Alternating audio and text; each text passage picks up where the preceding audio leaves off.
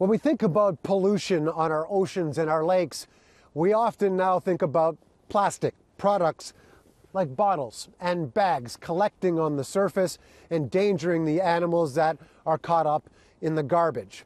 But these are the things that we're actually throwing away. There's also a problem at the beginning of the process before these are even created.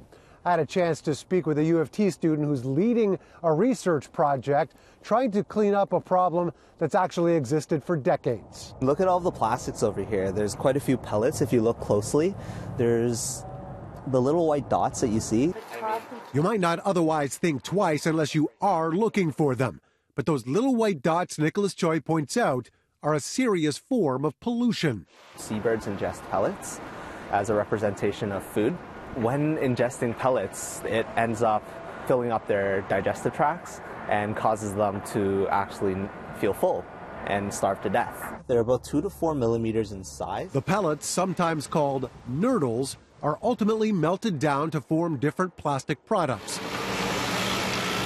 While being transported, they have a tendency to leak or spill into the local environment.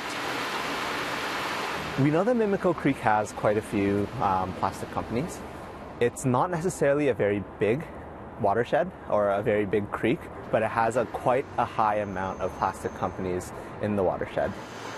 Ontario is considered to be the third largest plastic manufacturing sector in North America, with a large number of companies in Etobicoke.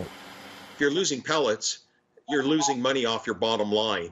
But the greater impact is on the environment, and plastics don't belong in the environment. Operation Clean Sweep is a program set up for the plastics industry to implement best practices to try and clean up the pellets before they can do damage. The problem? It's voluntary. And there's no indication of new provincial policy or fines for non-compliance.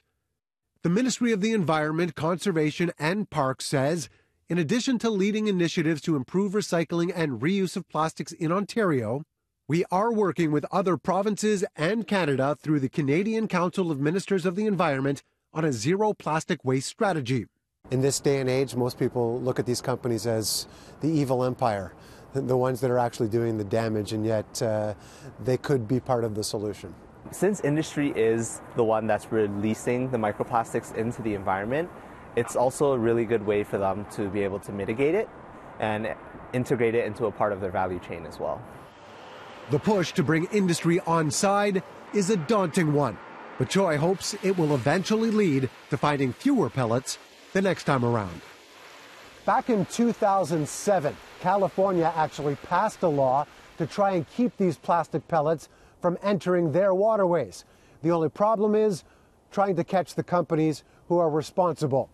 Here in Toronto, we do know that 5% of the companies that have been approached about taking part in the project here have done so voluntarily. This project is actually supposed to wrap up in April, but the researchers hope it lasts beyond that.